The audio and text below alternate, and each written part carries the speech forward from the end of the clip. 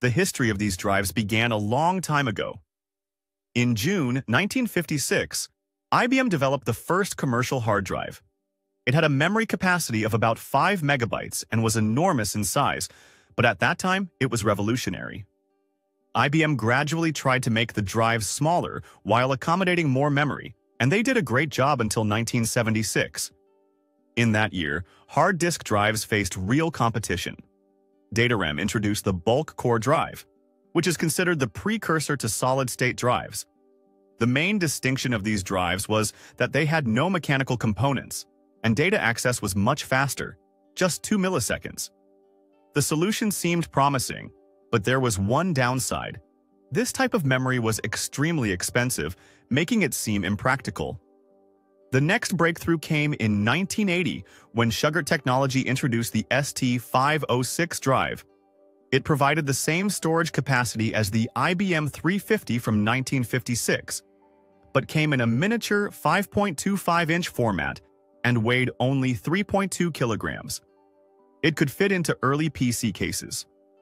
The ST506 was a market success, and Shugart is now known as Seagate. Over time, companies continued creating more capacious drives while striving to make them as compact as possible. Today, we have small drives that can hold enormous amounts of gigabytes, sometimes even terabytes, and the world's largest drive has a capacity of 30 terabytes. Let's move on to comparisons. One of the main differences between solid-state drives and hard disk drives is their operating principle. The operation of hard disk drives is based on magnetic data recording. When data is written to the disk, the heads create a magnetic field that modifies the state of molecules on the platters, storing the information. When reading data, the heads detect magnetic changes and transmit the information to the computer. The operation principle of solid-state drives is different. They consist of multiple NAND flash memory chips that store information. Next to them are a controller and DRAM memory. The controller handles communication between the drive and the computer and performs read-write operations, while DRAM acts as a small cache, speeding up data access. Let's turn to the advantages of hard disk drives. Hard disk drives have no limit on write cycles. The magnetic cells do not wear out over time, which is a key difference from solid-state drives. The lifespan of solid-state drives is limited to 200 to 500 write cycles. Under heavy computer use, this equates to 2 to 3 years of operation before replacement is needed. The lifespan of hard disk drives depends only on the mechanical components, 5 to 10 years for standard models. Another advantage is that if a disk is damaged, it's possible to recover 80% of the data within 1 to 2 days. Additionally, even after complete data deletion, it's possible to restore the information within 1 to 2 days of deletion. Another important factor is price. Hard disk drives are significantly cheaper than solid-state drives for the same amount of storage. Now, let's discuss the advantages of solid-state drives.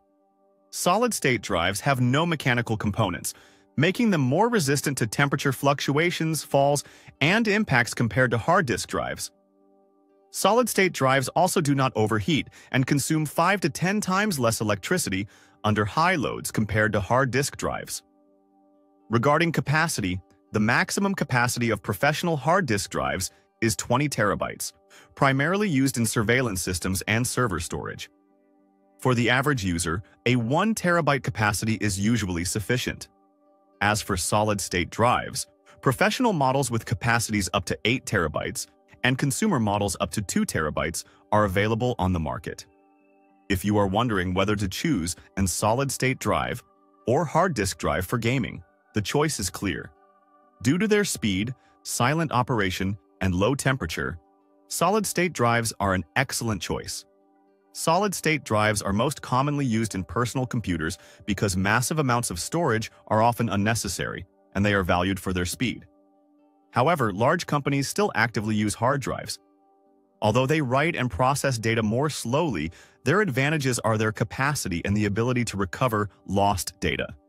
It's impossible to definitively say which is better, solid-state drive or hard disk drive, as these drives are used for different purposes. The choice depends on the tasks you need to perform. Affordable and capacious hard disk drives are suitable for storing infrequently used files, such as documents, photos, or videos. It's also better to save important information that cannot be downloaded again on hard disk drives, as data recovery is often possible with hard disk drives, whereas recovery from solid-state drives is not always guaranteed.